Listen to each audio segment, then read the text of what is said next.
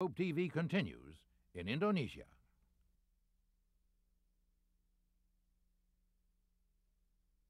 The steps of God are what the Balinese call their elaborate network of rice terraces. They are a picturesque and bountiful testament to a people's resourcefulness and their devotion to the water priests entrusted with Bali's water. But it took a California professor and his personal computer to save the timeless system from being dismantled by technocrats and the water priests dismissed as religious quacks. To the Balinese, water is their lifeblood. It helps them grow their rice, purify their souls, and keep their lives in perfect harmony with their environment. It's called Agama Tatra, the religion of the holy water, and it is a complex mix of religious ritual and water management that has made Bali one of the most spiritual and productive places on the planet. But it wasn't until some foreign experts came here to try to change their 2,000-year-old pattern of planting and irrigation that the Balinese and the rest of the world finally discovered how well their system works.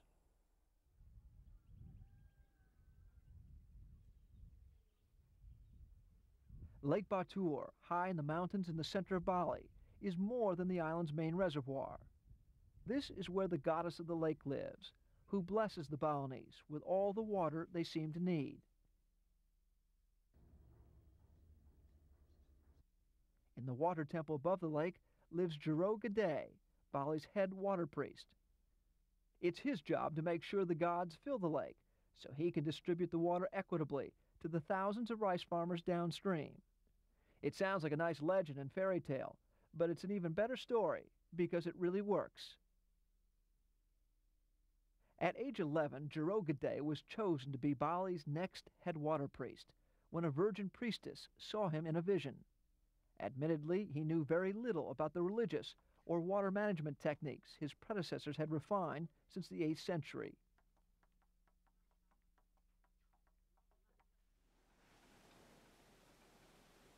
Recently, some foreign experts thought they could improve Bali's water system and productivity by building modern dams and implementing new rice planting techniques. Many of the traditional water systems and procedures were replaced. The water priests were not consulted until the rice crops started to fail. New fertilizers started fouling the water, and insects began to plague the land for the first time. He might be a high priest, but Jero Gede certainly isn't living with his head in the clouds. I found him to be very much in touch with the modern world. He knew what was needed to save his timeless system, scientific proof that it worked better than anything else. Confirmation came from a faraway source, a computer model developed at the University of Southern California.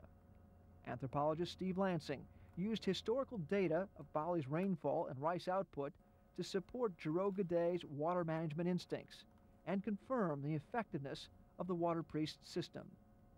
When I began this study, there was a lot of question about whether the traditional system that the Balinese were using was basically religious mumbo-jumbo, or did it have a scientific foundation?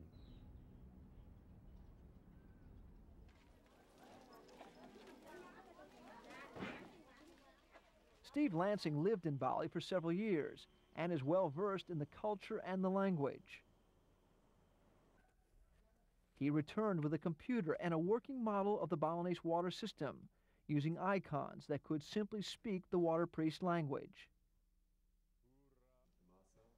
He hoped the computer could help convert the skeptics, while helping the water priests improve on their system. We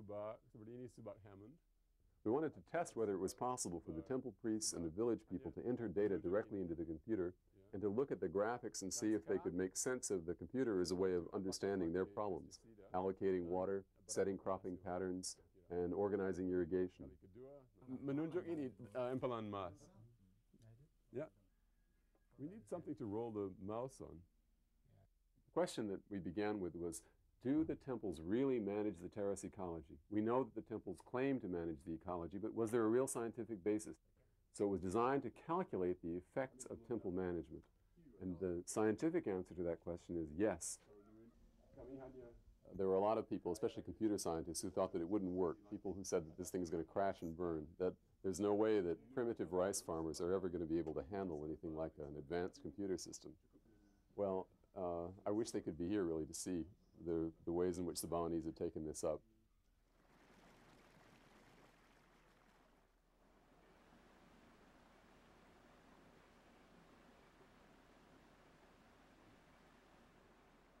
The Balinese terrace their island to maximize the use of their land and their water. By alternately planting and harvesting their fields, the farmers can recycle the water from paddy to paddy. It's all done according to a precise schedule worked out by the farmers with their local water priests. One of the main reasons it works is that everyone on the island has had a hand in building and maintaining the water system. They follow the water priest's instructions religiously to keep both the rice cycle and their lives in harmony with nature and their gods.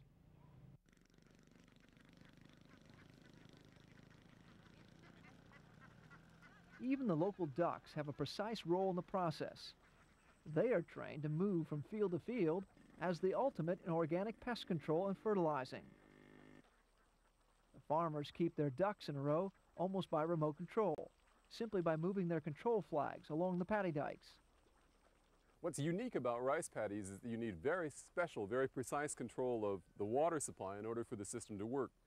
For most crops like wheat or corn, all you need to do is get water to the roots of the plant and then the crop will grow. But a rice paddy is basically an aquarium. It's a little artificial ecosystem, and it's what goes on inside that little rice pond that enables the rice to grow. That's why fields like these have been productive for centuries. In some cases, we have records that show that some of these rice paddies have been in continuous production for something like 1,000 years. Rice is the single most important food crop grown on this planet. The name the Balinese use for rice is murta, which means deathless. So to ask for rice is to nunas murta, or to ask really for life. If you listen here in the rice fields, you can hear lots of different sounds. Balinese say that just as human beings can't live without music, so also the rice needs music.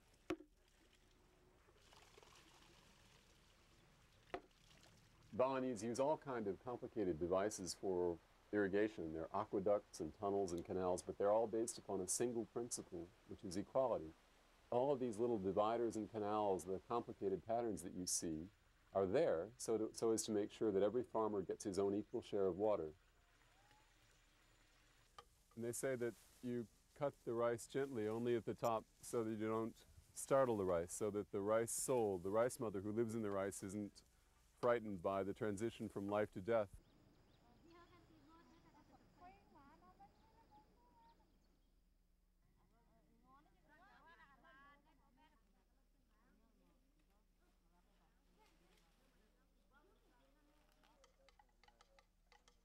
The first cuttings of each rice crop are shaped into the image of the rice goddess to acknowledge the soul of the rice.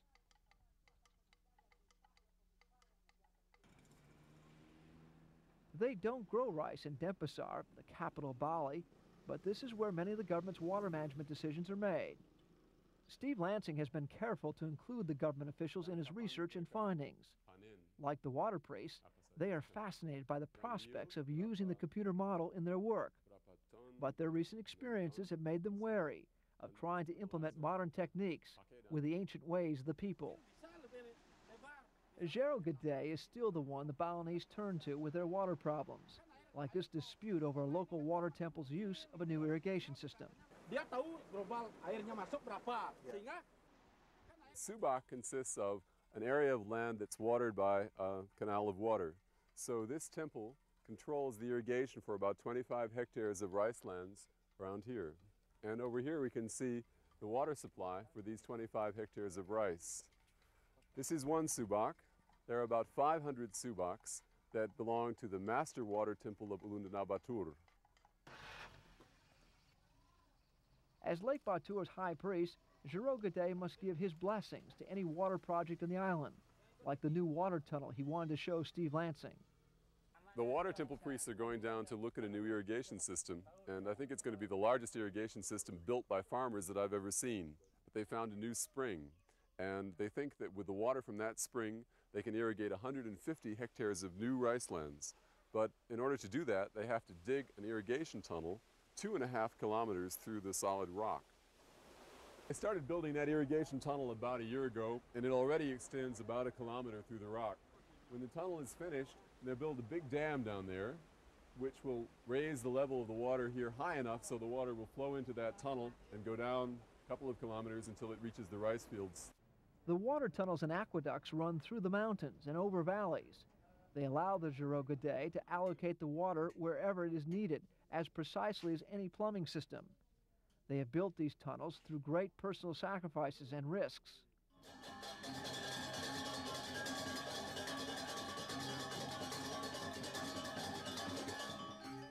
Every 210 days, the Balinese go to their village temple, bearing gifts to reaffirm their faith in their gods.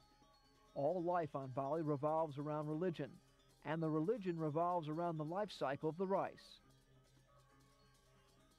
They worship the same trinity of Hindu gods as the Indian Hindus, along with the native spirits of their rice and water gods and goddesses. Key to every ceremony is the holy water that comes from the Giroga Day's temple at Lake Batur. Blessed and distributed by the local water priest, it begins the life cycle of the rice and purifies the souls of the farmers.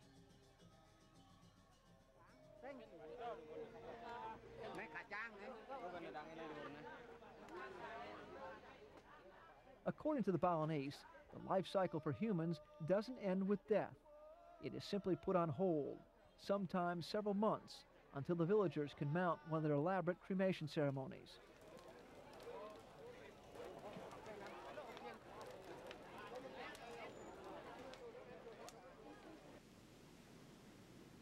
The ashes are taken down to the ocean, where they are spread on the sea to evaporate with the water up into the heavens, where the water cycle begins all over again.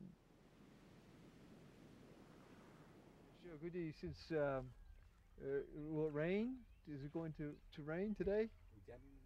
Yeah, mungkin. Giroga Day prays for rain, but doesn't profess to have any better idea of when or how much is coming than the rest of us mortals. Like his authority, the success of the Balinese water system relies largely on faith, a faith that has been restored by a Californian anthropologist and his computer model, and the continuing model of productivity the Balinese have created for the world with their steps of God.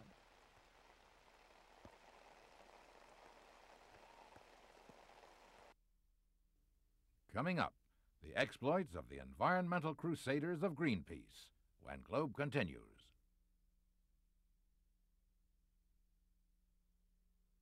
Globe TV continues in the Pacific Ocean.